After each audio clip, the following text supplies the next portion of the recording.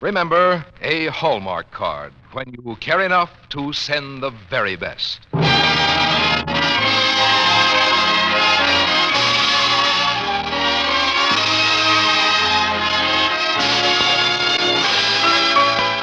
Tonight from Hollywood, the makers of Hallmark greeting cards bring you Miss Irene Dunn in Edna Ferber's Cimarron on the Hallmark Playhouse.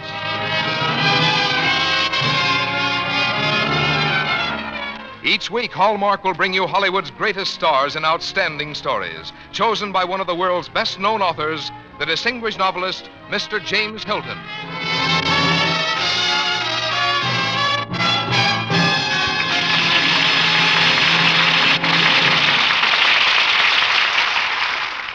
Good evening, ladies and gentlemen. This is James Hilton. Welcome to our new series on the Hallmark Playhouse.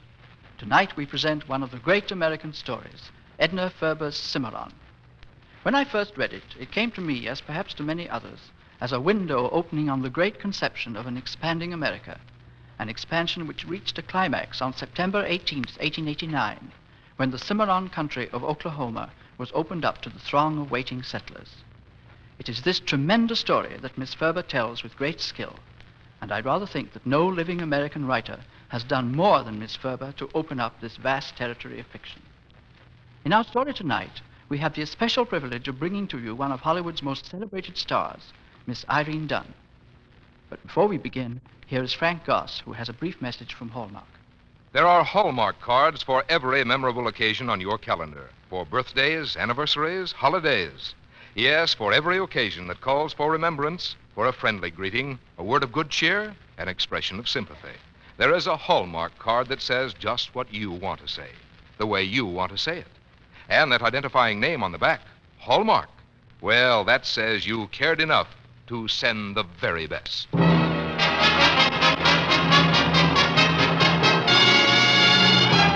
And now we raise the curtain on Hallmark Playhouse, starring Irene Dunn as Sabre Cravat in Edna Ferber's Cimarron.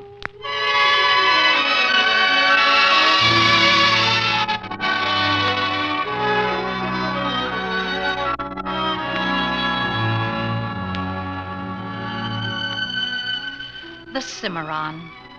It is a county, a river. It is a legend and a reality. It is the fabric of my life, for I dreamed of it, then feared and hated it, and finally came to love it. It is Oklahoma.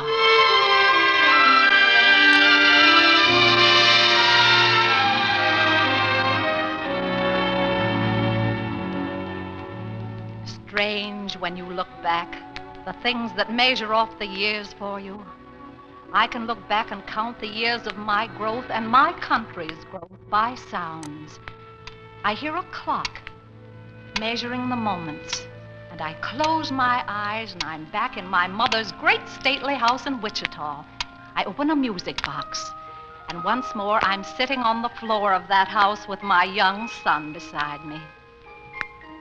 What did Daddy say when he gave you the music box? Oh, Sim, I've told you so many times. I like the story. Oh, well, Daddy said... Here, let's close the box, shall we? Daddy said, I saw this and I thought you might fancy it as a wedding present. And I said, my goodness, who am I marrying? And Daddy said me. And I said, who would marry you? And Daddy said, any girl in the territory. Was he telling the truth? Oh, Daddy always tells the truth. So naturally, I had to marry him right away before some other girl in the territory got him. If some other girl had got him, where would I be? Well, you see, I'll explain that to you when you're a little older. I want to know now. Oh, Yancey. No other girl in the territory would have gotten me. Once I had a look at your mother. Oh, Yancey. Daddy! Hello, son. Sabra, what is all this ridiculous nonsense about you going to the Cimarron? I'm going wherever Yancey goes, Mother. Yancey, it's time you'd settled down someplace. Why can't you be content to run that newspaper of yours and conduct your law practice in Wichita? Because there's nothing to fight in Wichita. There's no more wilderness. Osage is a frontier town. That's where I'm going to start my newspaper. No daughter of mine is going traipsing off into the wilderness in boots and calico and sunbonnets. Wichita was wilderness when you came to it, Mother. And you brought to Wichita what I'll take to Osage. I'll make a home for my husband. I'll raise my children. We'll make the land yield for us. We'll put our roots into the earth and our home upon it. And when I'm your age, I'll have in Osage what you have in Wichita. Darling, I've suddenly realized why it could be you and no other from the moment I saw you. Oh, Yancey. I've suddenly realized why I always come back, no matter where I go. Why, Yancey? Because you're the wife of my heart and my dreams.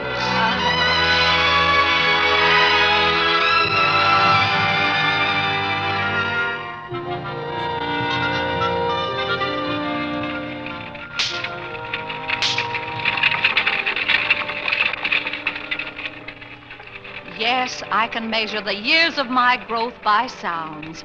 Horses' hooves and wheels rolling westward, and the droning punctuation of insects and birds, and sometimes an animal in the distance.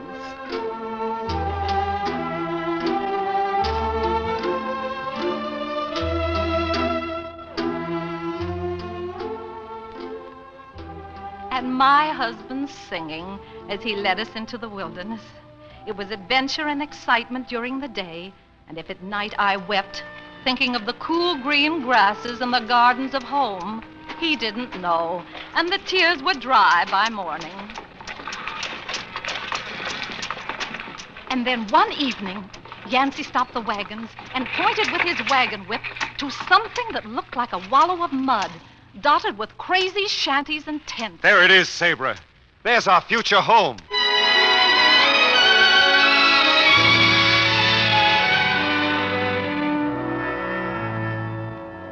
Sounds of that first night I spent in Osage. Yancey found us a room above a saloon and disappeared as soon as he got us into it. I lay there in the dark, listening.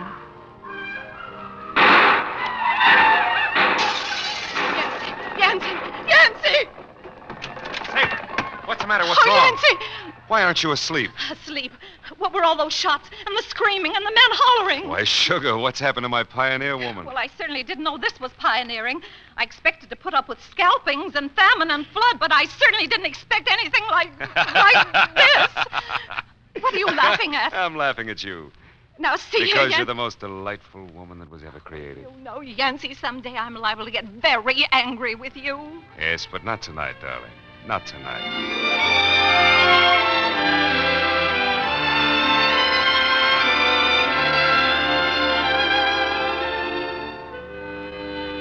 Sounds that my heart had quickened to and treasured and listened for over and over. Yancey's footsteps on an Oklahoma street as we walked on our first morning. He wore his fine Texas Star boots and a Prince Albert coat and a snow-white sombrero. He was handsome. Lord, he was handsome. Darling, you notice the way everybody's staring at you?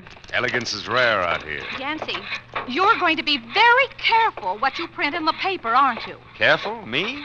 Did you know that Tom Carter, the last man who tried to run a paper out here, was found shot right through the heart? Not through the center, though. The bullet barely pierced the heart. It was sloppy shooting. Well, sloppy shooting or not, he wasn't able to write about it the next day. You know what the first item I'm going to write in my paper is going to be? I'm going to find out who killed Carter and print it. But they'll kill you, too. Not a chance. I'm the quickest draw in the territory. Yancey! Those dirty buzzers, they shot my hat clean off my head. Where are you going, Yancey? You stand right where you are, Sabra. I'm going to pick up my hat. Oh, Yancey, I wish you wouldn't. Don't worry, Sabra. I'm just going to bend down and get my hat. Yancey! Yancey, you shot him! Quit yelling, Lon. I just nipped your ear. Can't you take a joke, Yancey? Sure, I can take a joke, and I can perform a few jokes myself. I'll get you for this, Yancey. If your missus wasn't Don't with you call me Mrs. Lon, whatever your name is. Oh. You're a lot of miserable, good-for-nothing loafers, that's what you are, shooting at people on the streets. You leave my husband alone. I declare I've a notion to box your ears. My ears? Oh, no, not my ears. No! And don't you ever let me catch you shooting at my husband again. Sabra, what did you want to do a thing like that for? Well, somebody had to take a hand. Oh, by tomorrow, everyone in the territory will be saying that Yancey Cravat is hiding behind his wife's petticoats. But you didn't. They can't say so. You shot him very nicely in the ear, darling. Now, come on. Let's continue our walk. We're never going to find a house to live in at this rate. Would you like to tote the guns, Mrs. Cravat? No, Mr. Cravat. I don't need a gun to handle the Cimarron. Shall we go on?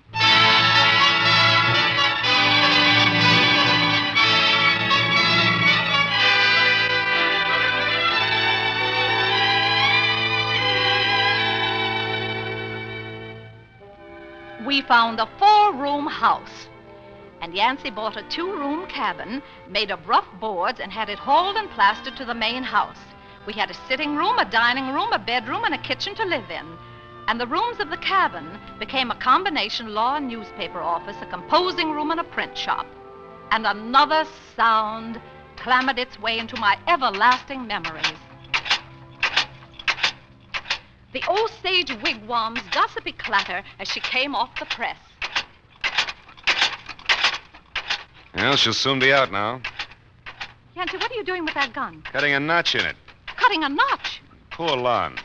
He isn't going to be able to read in the papers about the way he murdered Carter. You killed him. You killed a man? Would you rather he had killed me? It was one or the other of us. And somehow, I thought you'd rather have me around than him. Yancey.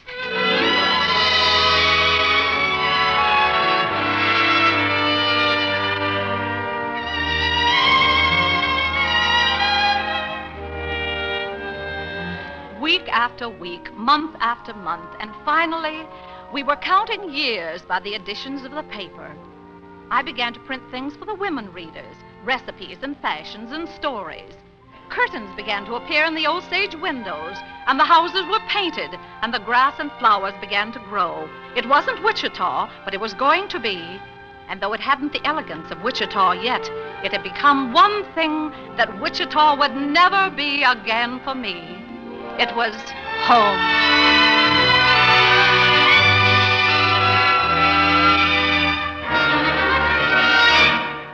Sounds, sounds, sounds. Carriages and wagons tearing down the roads. Storms, thunder, rains, winds, winds.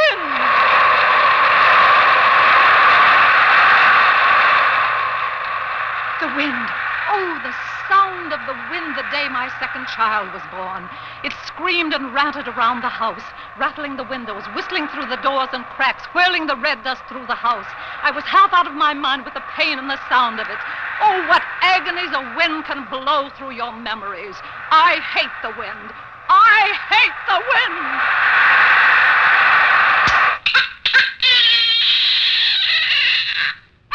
wind. Welcome, Miss Donna. You're going to be the most beautiful girl in the West.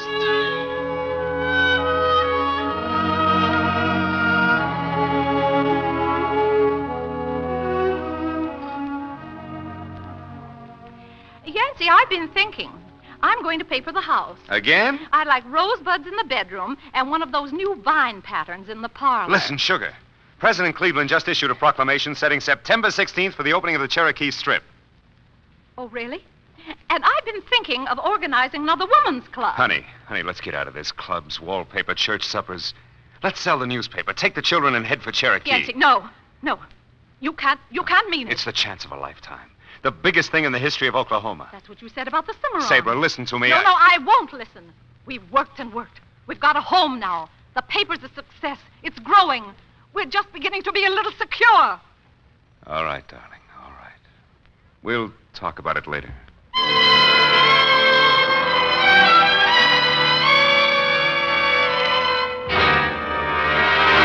Sounds, sounds, sounds.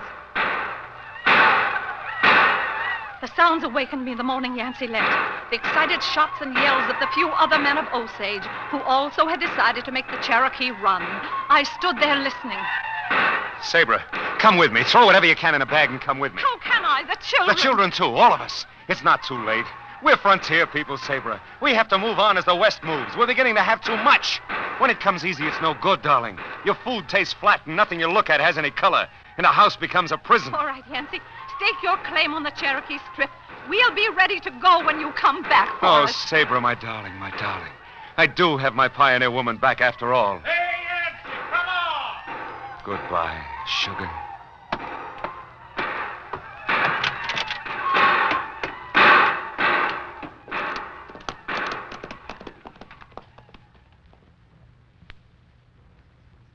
I sat there, quite alone. And then my son came into the room and raised the lid on the music box. And the box tore at me with almost human fingers. Suddenly it was unbearable. I pushed it off the table. Oh, Yancey. Oh, Yancey!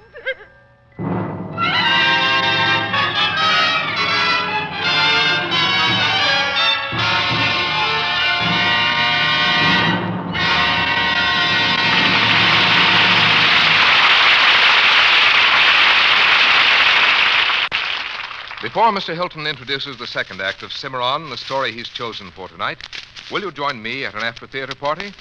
It's in honor of a famed playwright. Among the guests, a young writer was just overheard asking a question of a friend of the author. Sir, the young writer asked respectfully, how is it that your author friend knows just what to write about? How does he know what people will like? The man thinks deeply for a moment and then answers, he is a successful playwright because he knows the things in people's hearts and takes the care to write about them simply and honestly. In those words was revealed a secret of the greatness of William Shakespeare, dean of all the world's writers. Those who make Hallmark cards believe that the bonds of friendship are created and cemented by an extra measure of understanding, of knowing what is in people's hearts. That's why, for every occasion, a Hallmark card always seems to have an extra measure of warmth and sincerity. Yes, every Hallmark card seems to say just what you want to say, the way you want to say it. That's why, too, your Hallmark card is always received with such pleasure. For when your friends turn the card over, as you did, and see the name Hallmark, they'll know you cared enough to send the very best.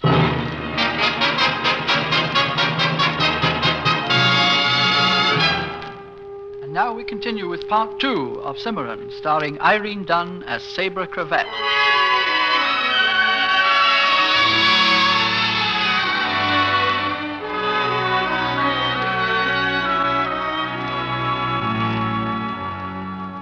I ran the paper for the next 5 years with the help of Jessie Rickey, the best printer in the Southwest. And believe me, they were 5 years of reform. I was fighting for the day when Osage could take its place in the sun with Wichita and Kansas City and Chicago and San Francisco. I wrote editorials about the loafers on the Pahuska Avenue corners. I denounced politicians. I fought for law and order and the sanctity of the home. And the days of those years were measured in sound.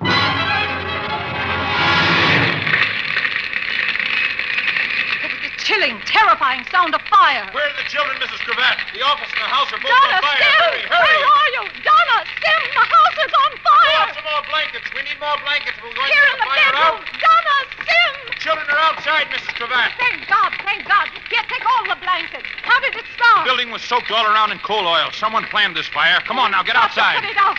Oh, the music box. Help me with the music All right, box. here. Let me help you with it.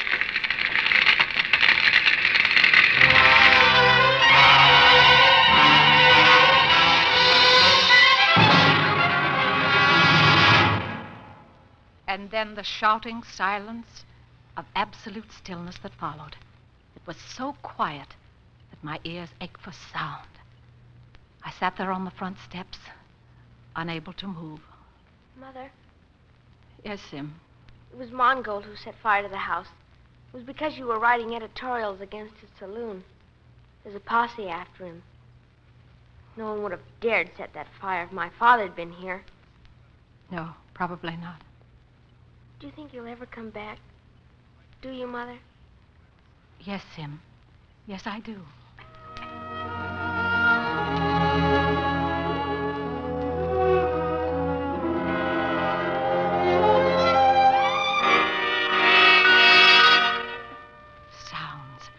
Sounds that you've lain awake through long, black, merciless hours, praying to hear.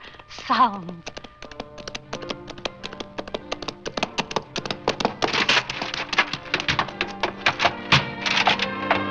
Yancy!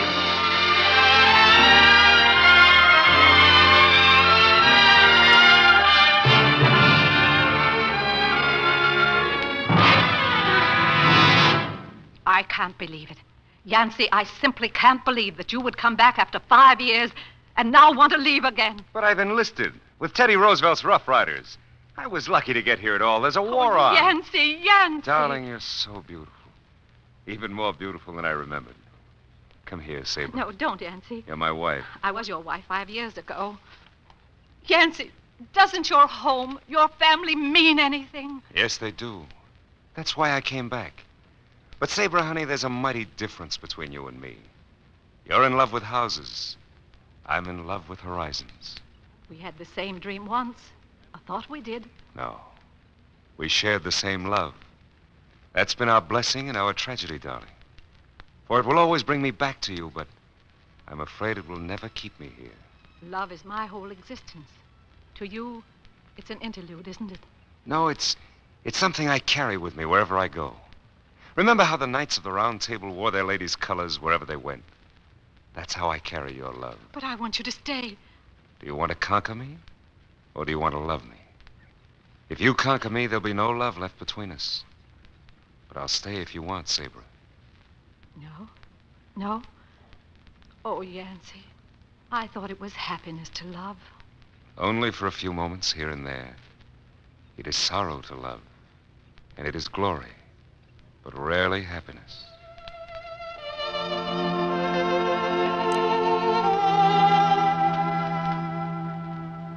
Oh, my dearest, my darling. I do love you so much, so very much.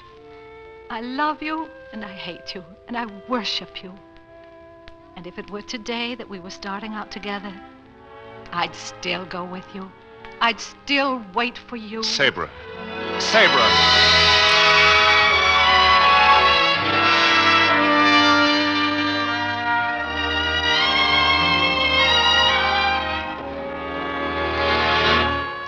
Sounds, years measured in sounds. I listened to them, thrilled to them, put them into print. The sounds of the new century coming up like thunder.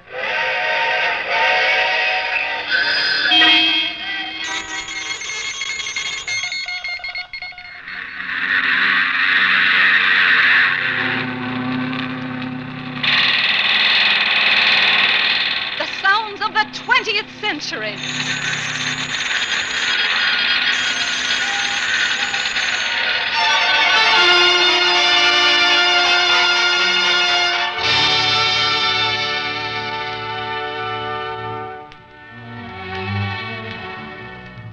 New century. For Yancey Cravat, a deplorable century. Civilization everywhere you looked. Automobiles, airplanes, skyscrapers. And you could walk into the homes of Osage and think you were in Wichita. In fact, you could refer to the homes in Wichita as being a little outmoded now. You couldn't expect Yancey Cravat to remain long in a town like that. He was still the young, fighting pioneer spirit of the country. He had to keep hunting for new frontiers, new horizons. I missed him. I yearned for him. I prayed for him. But I had learned how to live alone, completely alone. For the children were grown and married now. I thought I had heard all the sounds you could hear in a lifetime. But there were more to come.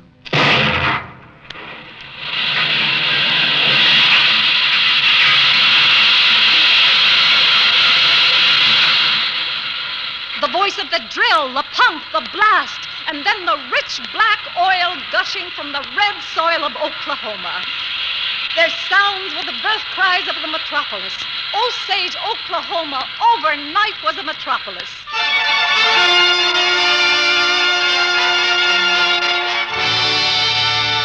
The Osage Wigwam was the important newspaper of the town, and I, heaven help me, was elected Congresswoman from Oklahoma.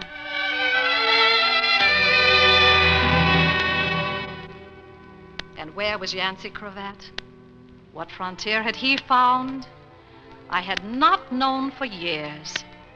And then one day, I was showing a group of senators and newspaper editors around the oil fields, and a sound that was now old and familiar rushed by my ears. A new gusher, isn't it, Mrs. Cravat? Yes, another $1 million coming up out of the earth. How do they start them? With nitroglycerin? Yes, they lower it in a can. Hey, there's quite a crowd gathering over there. Some sort of excitement is going on. Let's walk over and see what it is. Hey, you there. Can you tell us what's going on? We all just had a pretty narrow squeak, that's all. We almost got blown to perdition, all of us. What happened? They put 50 quarts of nitroglycerin into the gypsy pool, but the oil came up before the nitro got down. Oh, no! Well, what did they do about it? I never saw anything like it in my life. An old man caught it. Caught it? A man caught a 50-quart can of dynamite? That's right. They say he just ran back like an outfielder and gauged it with his eye while it was up in the air, and run back like an outfielder and caught it. Well, how's the man? He's dying. His chest is all caved in. Who was he? What was his name? Oh, he's an old bum that's been doing odd jobs around the field. Name, Yankee or, Yancey. Yeah, that's it, Yancey. Yancey! Yancey! Mrs. Cravat, you can't go over there. Let me by. Let me through, I say. Let me through!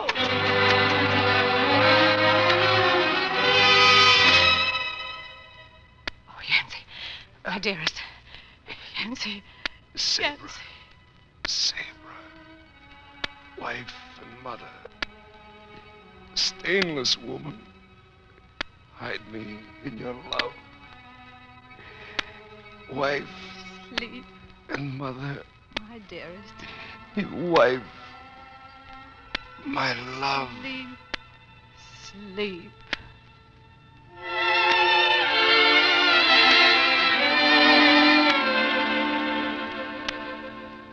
He slept at last in my arms. And in that manner, Yancey Cravat came home forever to the Cimarron.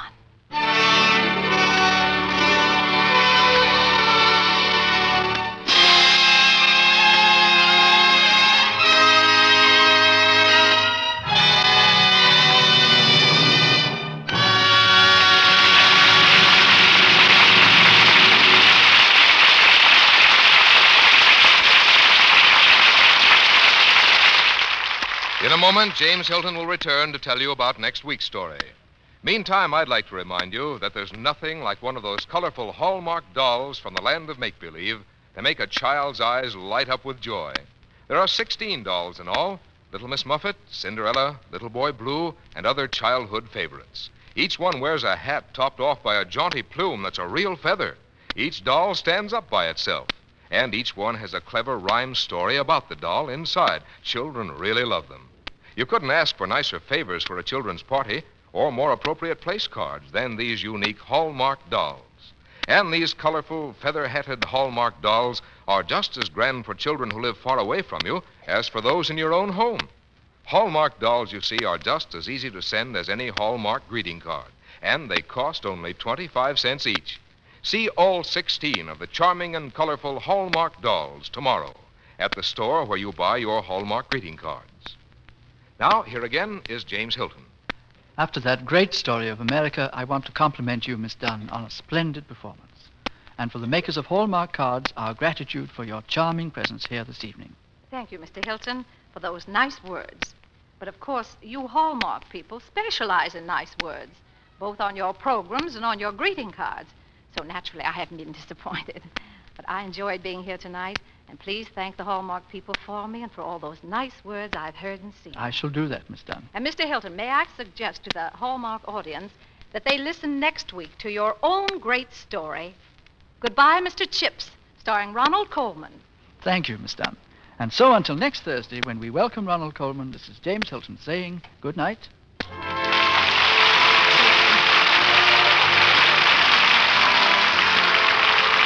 Tonight's story was adapted for radio by Gene Holloway with music composed and conducted by Lynn Murray. Our producer-director is Dee Engelbach. Look for Hallmark cards that are sold only in stores that have been carefully selected to give you expert and friendly service. Remember Hallmark cards when you care enough to send the very best. Now, this is Frank Goss saying goodnight to you all until next week at the same time when James Hilton returns to present Goodbye, Mr. Chips, starring Ronald Coleman.